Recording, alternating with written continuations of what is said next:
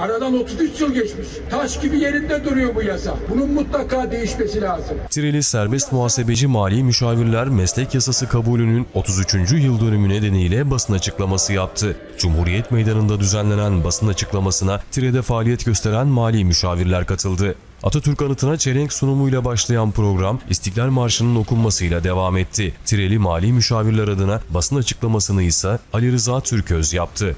33 yıldır 3568 sayılı yasa maalesef değişmemiştir arkadaşlar. Sürekli artan iş yükü ve haksız rekabet ortamına dikkat çeken Türköz, gelişen bilişim teknolojilerine rağmen meslek yasasının 33 yıldır değişmemiş olmasına tepki gösterdi.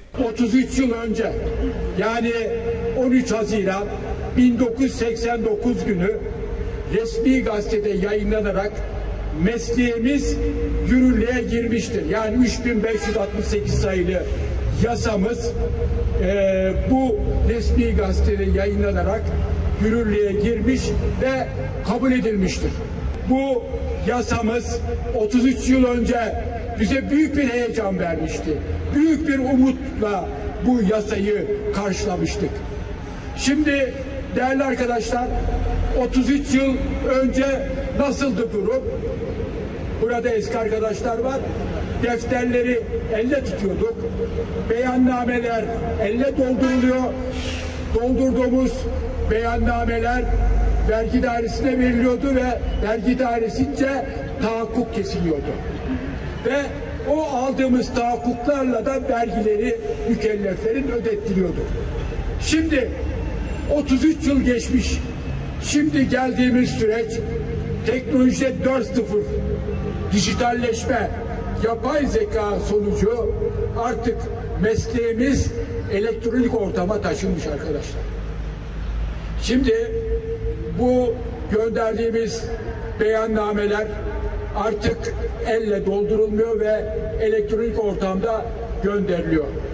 Fakat şunu ifade etmek istiyorum. 33 yıldır mesleğimiz, yani 3568 sayılı yasa maalesef değişmemiştir arkadaşlar. Aradan 33 yıl geçmesine rağmen meslek yasamız değişmemiştir. Aynen duruyor değerli arkadaşlar. Şimdi biz öncelikle bu 3568 sayılı yasanın değişmesini istiyoruz. Aradan 33 yıl geçmiş. Yani taş gibi yerinde duruyor bu yasa. Bunun mutlaka değişmesi lazım. Bu yasa değişmediği için bugün arkadaşlar iş yükünden, angaryaya, vesayetten, ondan sonra sorumluluk raporlarına, idari para cezalarına şu an hepimiz bunlarla karşılaşıyoruz.